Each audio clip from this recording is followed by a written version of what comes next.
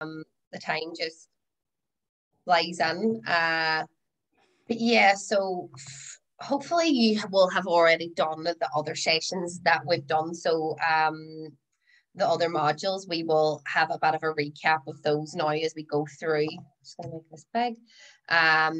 And yeah, so like, you know, we have focused on the importance of the holistic approach to health throughout the the modules that we've done. So that filters through to our lifestyle habits also. And I want to explore these more throughout this session, along with everyday tips and tricks to help you support these lifestyle changes and some healthy eating habits that will feed into that. So yeah, always, the aim is to support you to overcome your everyday nutrition challenges and obstacles. And that's, something that we have. Oh, sorry, hold on 1 second. I think I've got, yeah. Can you still see that okay? Yeah. Yeah, no, that's perfect. Jade, I forgot to say to you, sorry, at the start, if we can just finish for 5 to 12, and there's another meeting in the Zoom diaries today. Sorry, just about that. So no worries. All good. So the aim is to support you to overcome your everyday nutrition challenges and obstacles. So that's something we're focusing on always throughout these sessions. And this is something I reminded you of at the start, and I just wanted to caveat, this session to say that that's how we're, always going to approach things. So just remembering that, these are the 4 modules that we had been working on. These are the 4 cornerstones of nutrition and lifestyle change that I see to be, most important, that we have these in place before we move on to other things. Like if you're not drinking enough water or managing your caffeine or managing your hydration, then it's really difficult to move on and do more things on top of that. So that's why it's really important for us to have these foundations laid with these fundamentals, so then we can continue to move on and build on these as we kind of work through them. And obviously we talked a lot about the toxic load, which is mostly the intake of processed foods, how we can, and it's not saying we don't have processed foods, like, always the 80-20 approach. It's right, we're going to have them 20% of the time and really enjoy them, or even less than 20% of the time, whatever works for you. And, just crowd out that processed food with more whole foods, replenishing with our fruit, vegetables, whole grains, meat, fish, all of those, good quality dairy, all of those things. And then today, obviously, we will be touching more on our managing stress and sleep. So that is going to be something that you will have a lot better idea about after we go through the session today. So also, if any of you have been working on any of the the life style, that the nutrition habits and changes that we were incorporating from week 1, like your water diary, increasing your water, your caffeine curfew, also our food diary, or the keeping an eye on how many different colors of fruit, veg, etc. Just pop a note in the comments, just if you're happy to do that, and let me know how it's been going, if it has been useful for you, if you've noticed any positive changes with it. I'd be really interested to know, how you're getting on with that. So, basically, the modern world that we live in exposes us to lots of stressors. Less rest, we're constantly trying to get the most out of our time, more noise, more information. We're constantly connected to our phones, laptops, and TVs without switching off. More toxins, like we had already touched on. Also sometimes it can be reduced support networks. A lot of people experience that over the pandemic. So what we want to try and do is get a balance of surviving the modern lifestyle and also supporting our body, nourishing it, and allowing us to function in an optimal way without being overly stressed and wired. So some issues that we face are that a lot of us are stressed and we might not even realize that we're stressed, or we might not know what is causing us to be stressed. So on another note, a lot of us don't want to admit that we are stressed. So whether we admit that we are stressed or not, our bodies will speak the truth with symptoms of physical or mental ill health. So some typical symptoms of suppressing stress can include things like sleep disturbances, which can range from general mild sleep disturbances to more chronic sleep issues like insomnia or narcolepsy. Mood disorders like anxiety, depression, OCD, and an array of other mental health conditions, headaches, migraines, digestive issues, things like reflux, IBS, ulcers, upset stomach, and many other symptoms and conditions.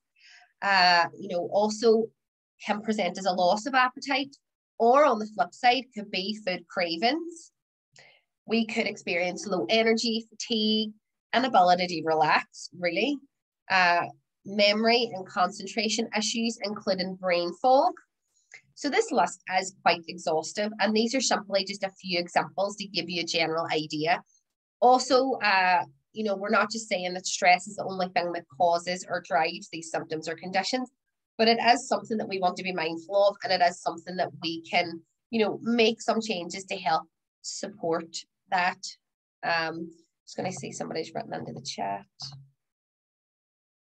That's probably my comment, was okay. Yeah, you've been drinking more water, and I know the heat definitely does encourage to drink more water. And like you said, you've got lemon in it, trying to jazz it up so it's more refreshing, which is...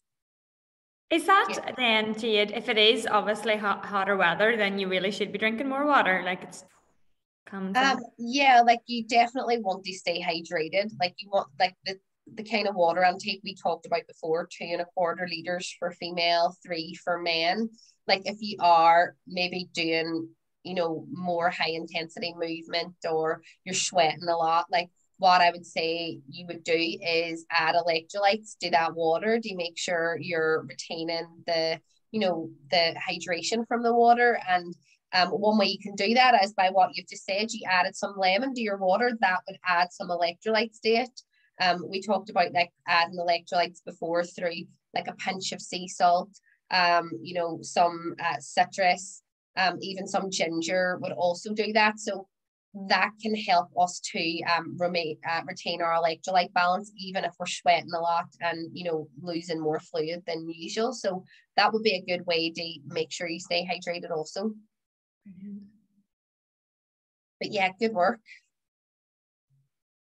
So yeah, basically this is just a bit of an explanation around your fight or flight versus our rest and digest. And I'm not sure if you might have heard of fight or flight before, maybe might not have heard of rest and digest before, but I'll just explain these a bit more for you now. So basically, when we're in a state of stress, our bodies operate from our fight or flight mode. So that is known as our sympathetic nervous system response.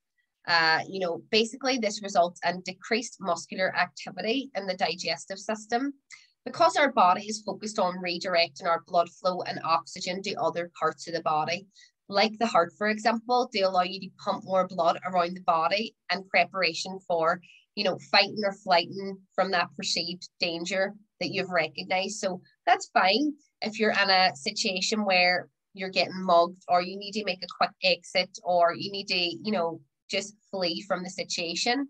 But we don't want to be in that response when we are sitting at home relaxing, if we're at work, even just kind of, relaxing with the kids, or, fulfilling whatever your day-to-day responsibilities are. So the exact opposite of fight and flight is our rest and digest response, which is known as our parasympathetic nervous system response.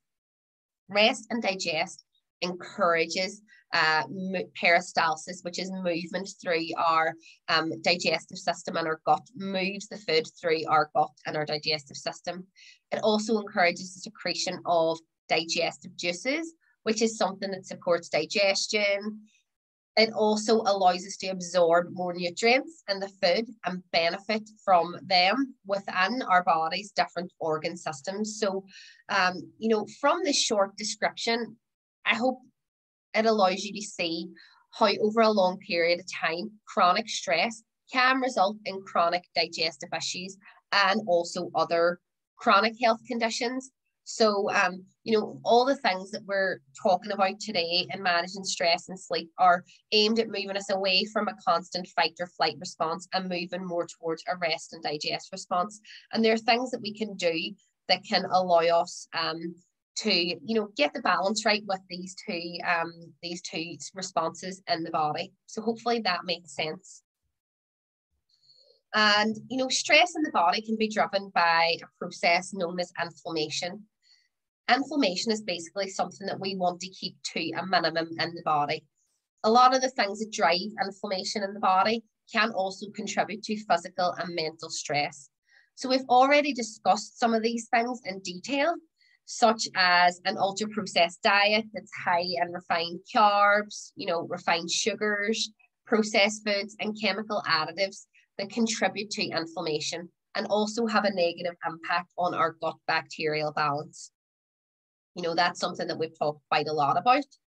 Another driver of inflammation can include some prescription and non-prescription medications, such as antibiotics and non-steroidal anti-inflammatory drugs, because they can, you know, they can give our digestive system a bit of a rough time. So I'm by no means encouraging not to take medications, and you always need to consult with your doctor before, you know, changing your medications. But there is 100% a time and a place for them to be used. But if we misuse them or consume them in excess, then that's when we will, you know, have a detrimental effect on inflammation in the gut and also on our gut bacterial balance. So you may remember pre-COVID, the NHS, it's quite hard to remember like pre-COVID because everything's just related to COVID these days, but the NHS had previously had advertising campaigns where they would advise to only take antibiotics when necessary. So that is because antibiotics are really good at doing their job of wiping out the bad bacteria, absolutely, but they also take out the good bacteria. So this is why it's important to do things like increase your intake of probiotic foods when you're taking antibiotics, or take you know, a probiotic supplement when you are on antibiotics to help replenish that gut flora that's getting wiped out with the antibiotic. Non-steroidal anti-inflammatory drugs also provide a great temporary solution to reducing symptoms of pain and inflammation, but they don't get to the root cause of the issue. So what I would say with these is, obviously, if you're in pain and you need to take them, but are there other means of getting to the root cause of the pain that you can, you know, make use of? Maybe go to a physio, maybe go to an osteopath if it's a sore back or whatever, you know, osteopath, physio, you know, movement, stretching, yoga. Like, are there other things that you can do to make sure that you're not having to depend on this medication long term, because it will have a detrimental effect on the gut. So it's just a gentle reminder to take medications responsibly and mindfully. So also, referring to our gut bacteria, our guts are made up mostly of bacteria. We actually have more bacterial cells in our body than actual human cells, which is ideally how it should be. The problem is when the bad organisms outnumber the good. So we want to avoid an imbalance in parasites, yeasts, fungal overgrowths, which will then steal essential nutrients that we require and wreak havoc on our health. So when in abundance, the good bacteria will help us to absorb and retain nutrients more efficiently and contribute to good overall health. So, you know, I actually do a full module on, you know, gut health, and like, it's something that you could talk about all week. It's so diverse. So there's so many topics that you could delve into with that. And stress, like we've talked about with the fight or flight response, you know, chronic stress also suppresses the immune system. So, you know, immune function is something we've all been massively focused on over the past few years and something that we want to optimize. So when the immune system is suppressed, it can contribute to parasite, yeast, bacterial, viral, fungal, overgrowths in the body. So, that's also another reason why it's so important for us to manage our stress. Also keeping in mind that in times of stress, a lot of people are more inclined to make poor dietary choices, sugary, processed, fast foods to give quick bursts of energy that then result in quick crash and burn. So it's that, whatever goes up must come down. So when we're spiking our blood sugars really quickly, getting that quick, fast burst of energy through sugar, through sweets, through fizzy drinks, whatever it is, we will get that hit of energy, but we'll crash.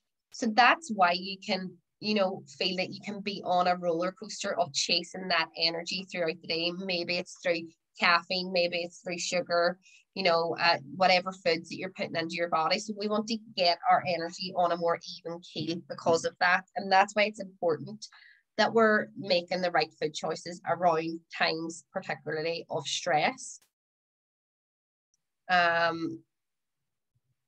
Quickly going to tell you a quick story about a previous client of mine. So Pauline or Sally, it's not a real name.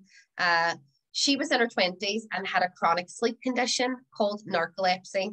So Sally was on medications provided by the doctor that helped to reduce her episodes of drowsiness.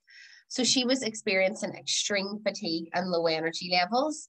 It was affecting her ability to concentrate and work and to perform to the best of her ability. So this resulted in a lot of anxious feelings, a lot of stress. She was also having extreme brain fog, which was having difficulty remembering simple everyday information. She was health conscious. She was trying her best to eat well. Her downfall was sugary treats and snacks. So this made sense because the sugar would give her quick, fast bursts of energy. However, as we know, when we're consuming the wrong type of sugars, it will lead to faster energy crash. So the sudden burst of energy wouldn't last long for Sally, and she would feel awful after she had these foods. It would also bring on sleep episodes for her. So obviously she had a more chronic sleep condition, but it was triggering sleep episodes throughout the day and, in the evening time for her.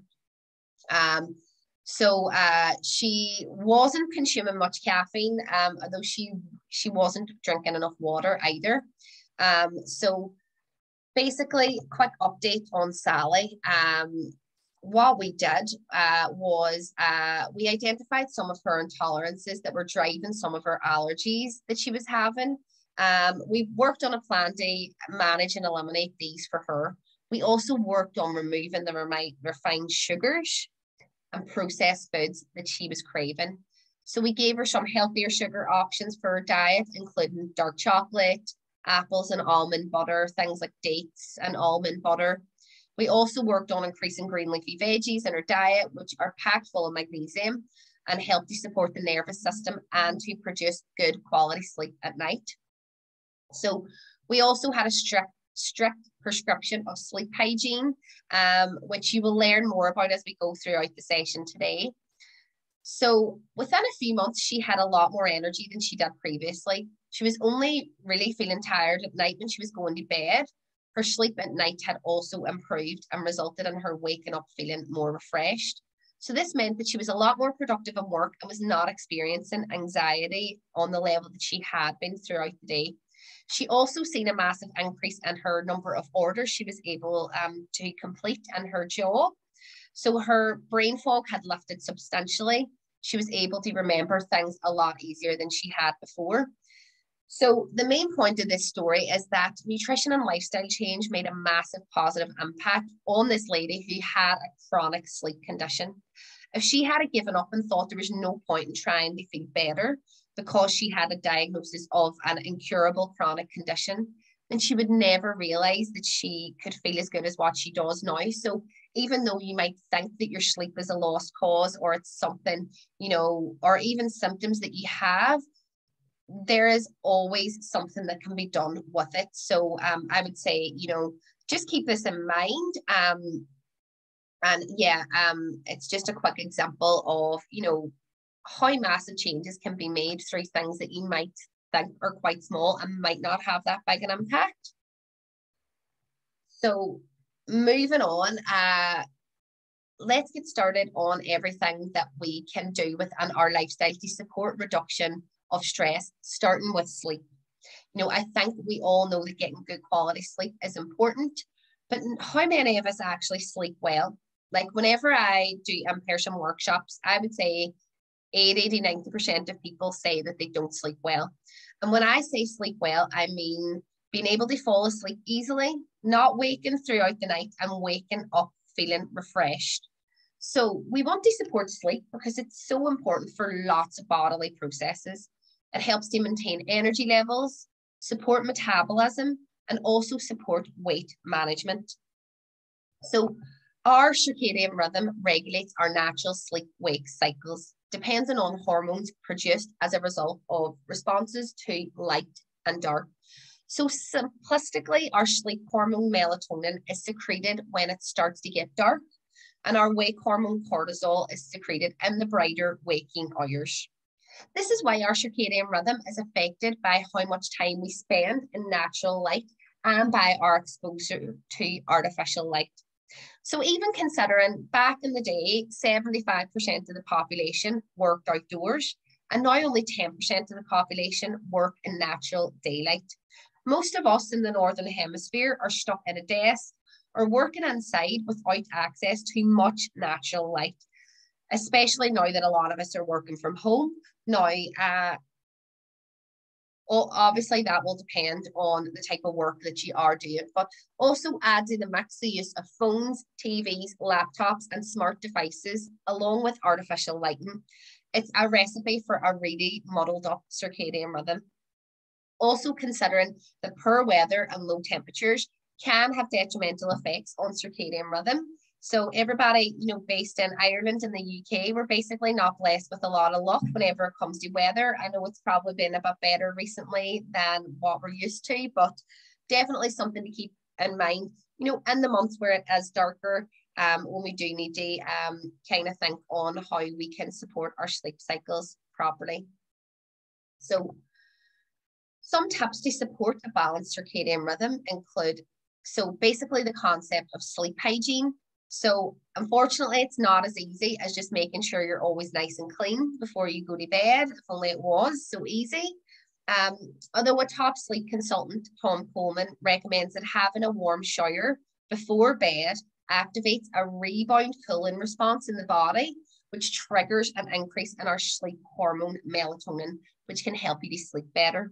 So we're not talking an absolutely, you know, boiling hot shower, like a nice lukewarm, like warm temperature.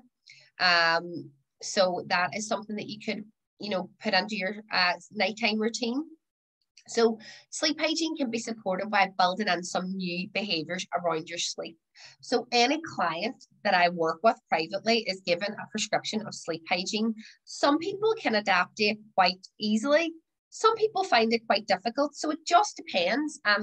If you find it difficult, work on, you know, what is a low-hanging fruit, what's easy to do, and then kind of the more difficult behaviors, you can continue to build on them. One of the things that people find most difficult is limiting screen time before bed. So our bodies will not begin to produce that sleep hormone melatonin until we reduce or remove sources of artificial light to allow that wind down period before sleep. So we're talking electronic devices, TVs, laptops, phones. You know, 1 hour before bed, you know, if you can do longer than 1 hour, amazing. You know, if you think you'll struggle with an hour, start off with 30 minutes, then build it up. It's all about progress, not aiming for perfection. So it's better to start, you know, generally cutting off that screen time as long as you can before bed. But, you know, 15 minutes, half an hour is better than no minutes. So it's better to do it that way. The longer before bed you can do it, like I said, better. You can also look into blue light blocking glasses that can help with this, but I would say still having that hour, you know, no screen time before bed is really important. And, you know, believe it or not, there are things that we can do that don't involve TV, laptop, phone before we go to bed. You know, reading. Some people just like to have, you know, a nice routine, maybe for their skincare, maybe a bath, maybe a shower. Things like crosswords, word searches, even like an audiobook, or if you have a nice podcast, things like that. You can download podcasts, so it means that you don't have to be on your Wi-Fi or on your phone. Just play it until it ends, and that's it. Just finding what works for you in this time is really important. Everybody's different. So yeah, just do what works for you in that time. That'll allow you to look forward to that time. Some people like journaling. It just really depends on your preference. So also, like I said, obviously light has got a big impact on our sleep cycle. So a dimly lit room is important for regulation of sleep hormones. So like in this time of the year where it's quite bright, like, until late at night and early in the morning, total block out blinds, preventing, earlier waking or even trying to go to bed at night. Temperature is also very important to our sleep cycles. When we get too warm, it disrupts our sleep. So like at this time of the year, I would say switch to, like your summer duvet, not the same really thick duvet as what you would have in the winter time, maybe just lighter sheets. Also, even in the colder months, if you do tend to have the heaters and the radiators on in the bedroom, I would say, turn those off. It is best to have a cool environment in your bedroom to promote better sleep cycles. Ideal temperature is around 18 degrees Celsius for your bedroom to promote sleep. And on that note, like in the colder months, hot water bottles, electric blankets are amazing to keep your room nice, your bed nice and toasty. Maybe best not to sleep with them throughout the night. Use them to heat up the bed and then remove them. Caffeine, we've talked about in quite a bit of detail, but we know that caffeine is a stimulant for our fight or flight nervous system response. It's also something that, can take up to 12 hours for us to metabolize. If you feel like your sleep is disrupted, look at your caffeine intake, go back and look at your caffeine curfew. So important. But I'm not going to dwell on that too much because we've covered it already in quite a bit of detail. So our body loves to be in a routine. It's very habitual. Having a set time for sleep each night and a set time for waking in the morning is really beneficial for our circadian rhythm. Especially important if you do any type of shift work. You should aim to have set times to sleep and wake around a shift pattern, especially if you're doing night shifts. Really important to have a routine with that. Some simple things you can do is have an eye mask. It's going to block out the brightness. Earplugs is going to make it nice and quiet, reducing the light and noise with both of these. So they are quite easy things that you can do to promote sleep. Avoiding sedatives is also strongly recommended. So regular use of sleeping pills and other sedatives to aid sleep are not recommended. They can lead to dependency and addiction. Also includes the use of alcohol to help you fall asleep. Although it can promote the onset of sleep, it is associated with earlier awakenings, disrupted sleep, and poor quality sleep. So if you do want to enjoy a glass of wine or beer, it's recommended to leave a 2-hour gap between your last drink and bedtime. So please just remember, drinking responsibly within government guidelines is also really important. So vitamin D is really important to support our physical and mental health, in particular D3, cholecalciferol, most bioavailable and highly absorbable form in the body. So we require vitamin D for a lot of bodily functions, including the support of bone health, to reduce inflammation and to regulate the immune system. But it's also a building block of those neurotransmitters such as serotonin that can contribute to our direct feelings of well-being. So the best way to get vitamin D is through sun exposure. So this time of the year, we're having a bit more of that now. Recommended sun exposure is 30 minutes a day. It does vary with pigment of skin, sunscreen use, and clothes coverage. So, a lot of the research is done on full body exposure to vitamin D. Not a lot of people are outside walking around in their swimming trunks or their bikinis. So that can be quite subjective. But we do want to take into consideration the strength of the sun's rays. This part, in this part of the world, spring and summer, definitely, we've got stronger rays coming from the sun. Autumn and winter time, not so much. It's a lot more difficult to get our recommended daily allowance through sun exposure. We can get some vitamin D through foods such as oily fish, liver, eggs, and butter, but they're quite small amounts. We do also get it in mushrooms. One little tip with mushrooms is if you buy mushrooms, leave them on your windowsill to absorb some vitamin D from the sun, and it can increase your intake of vitamin D through those. So that's a little tip if for anybody who maybe doesn't eat meat and wants to get their vitamin D through plant-based. Well, you can't really get it all through plant-based sources, but you can boost it a bit like that. So we do recommend supplementation with vitamin D in this part of the world, absolutely, in the autumn and winter months. It is a good idea to get your vitamin D levels checked. You can get tests with your GP, and also there's really quick, easy tests that you can do online, and they're quite cost effective. That way you'll know your exact levels of vitamin D, and recommended daily allowance is 1,000 IUs a day for vitamin D. But you might need more, you might need less. It just depends on your own levels. So that's something that you can keep in mind. Moving on to magnesium. So this is essential for energy production. All of the cells in our body require magnesium for the production of ATP, which is basically our body's energy currency. So we also require magnesium for muscle contraction and relaxation, and to support our nervous system function. So for me, this is the mecca of minerals when it comes to supporting stress, nervous system, and sleep. It helps to regulate balanced moods, sleep, blood pressure, lung function, and immune function. And it is generally low with individuals who eat a highly processed diet.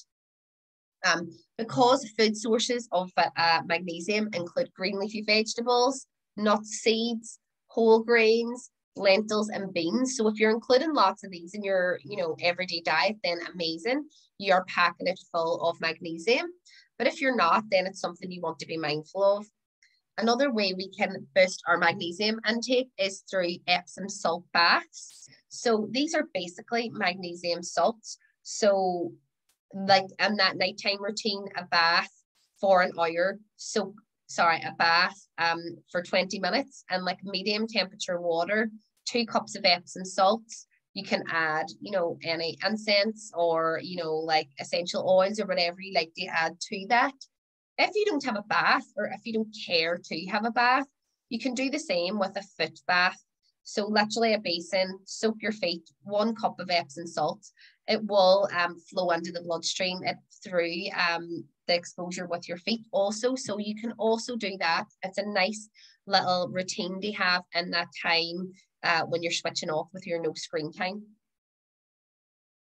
So the vagus nerve is basically the main communication line between our gut and our nervous system and our brain. So when we stimulate the vagus nerve, it encourages our rest and digest nervous system response. So absolutely what we want to encourage. Some things that can stimulate the vagus nerve include cold water therapy. So you might see, a lot of people doing Wim Hof or sea swimming and stuff like that. That stimulates the vagus nerve. So that's why it can help people with their feelings of well-being, promoting that rest and digest. But if you're not feeling brave enough to go and have a cold water dip in the sea or have a lot of cold showers, you can just start off by splashing cold water on your face and wrists. This can help to tap into that rest and digest response. Or there's another concept called havening, which is basically just rubbing on the tops of your arms and your face and your hands. And that can help to stimulate the vagus nerve. This is also why we get such a relaxing feeling when we pet animals like dogs and cats, because it's havening and it's stimulating the vagus nerve stimulation. The ear also has a link to the vagus nerve and can help to relax fight or flight response. So gargling and humming and chanting also are linked to that. So that's something you can keep in mind. Phrenic nerve is also phrenic nerve stimulation is also important. It's basically just tapping into the regulation of breathing. So breath is so important to help support reduction of stress. we can unconsciously hold our breath a lot of the time. So one thing that you can do to stimulate this is take 2 deep breaths in through your nose consecutively and a large exhale out of your mouth. So basically just, and if you do that, you automatically feel like your shoulders dropping and feeling more relaxed. If you do that for like a minute, it's something that can really help if you find it difficult to fall asleep at night or difficult to switch off. Just tapping into that breathing is something that really helps to promote relaxation. So also just being mindful of your environment, you know, fresh air, having some nice plants, maybe lighting candles, you know, nice bright airy rooms whenever you can, especially in this time of the year. In the winter, it might be, you know, the concept of hygge, which is, you know, Danish concept of comfort and coziness, could be warm lighting candles, the fire, all those things, embracing your environment and feeling, you know, just nurtured and that you can enjoy it. Also reminding you that your environment also includes the people that you surround yourself with. So certain relationships can be draining and negative. Sometimes we can't get away from these relationships if it's a family member, for example, but it's always a good idea to protect your energy and manage the time you spend with these people. Relaxation can be whatever this is for you. It doesn't have to be meditation or yoga, which, by the way, are actually scientifically proven to increase our anti-anxiety neurotransmitter GABA. But for me, I enjoy cooking. That really helps me to relax. Some people think that's really stressful. So it's about finding what works for you. Walking, catching up with friends, but do some of that every day. And then exercise, obviously. You know, if you can, exercise outdoors, increase your vitamin D absorption. Getting out a walk in the morning on the waking hours is a great way to support circadian rhythm and sleep cycles. And obviously endorphins produced through exercise are really beneficial. So quickly, I just wanted to talk to you about the blue zones. So you may or may not have heard about the world's blue zones. They're basically the regions of the world where a higher than usual number of people live longer than average. These regions normally have the most people that live to be over 100, and they're known as centenarians. So if any of you have watched maybe Zac Efron's documentary Down to Earth on Netflix, he had a really nice one about one of the blue zones in the world, which is Sardinia, an Italian island, home to the highest population of male centenarians that live in one place. Okinawa in Japan, where the world's longest lived female is from, and Icaria in Greece, where residents live 8 years longer than Americans, have half the rate of heart disease and almost no dementia. So what do these blue zones do to achieve these long-lived, healthy lives? Researchers who identified the blue zones believed that their health was a result of their lifestyle and their environment. So another study also identified that only 20% of a person's life expectancy is determined by their genes. So after researching a few pockets of people around the world, researchers identified the blue zones and a list of 9 common denominators that they believe contributed to their wellness. So first up is moving naturally. So the world's longest lived people don't take part in strenuous exercise, like a lot of lifting heavy weights or running marathons and things like that. They live in environments that constantly nudge them into moving without thinking about it. They grow gardens. They don't have, you know, modern electrical equipment for house and garden work and things like that. Centenarians also have a sense of purpose. So the Okinawans call it ikigai, which translates to why they wake up in the morning. Knowing your sense of purpose is worth up to 7 years of extra life expectancy. So this can reflect as a sense of purpose however you see fit. It could be with your family, with your community, with your job, whatever that is for you. Centenarians also take time out every day to switch off. So like I said, you find what you like to do to relax and do it every day. They do experience stress just like everybody else in the world, but you know, basically we want to feed into that reduction of inflammation and chronic stress. So they have routines to shed stress. Okinawans take a few moments every day to remember their ancestors. Adventists pray And Sardinians do happy hour, so they all have a different way to approach it. It just shows the individuality of taking time out and how we can adapt it to our own preference. It has to be personalized and work for you. So they follow an 80% rule. So it's this mantra where they stop eating when their stomachs are 80% full. So it's like the 20% gap between not being hungry and feeling full could be the difference between them, maybe contributing to more inflammation or more weight gain.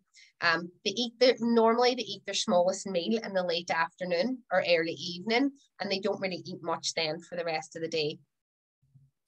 The world's longest lived people also favor plant-based foods. Beans, pulses, and lentils are the cornerstone of most centenarian diets.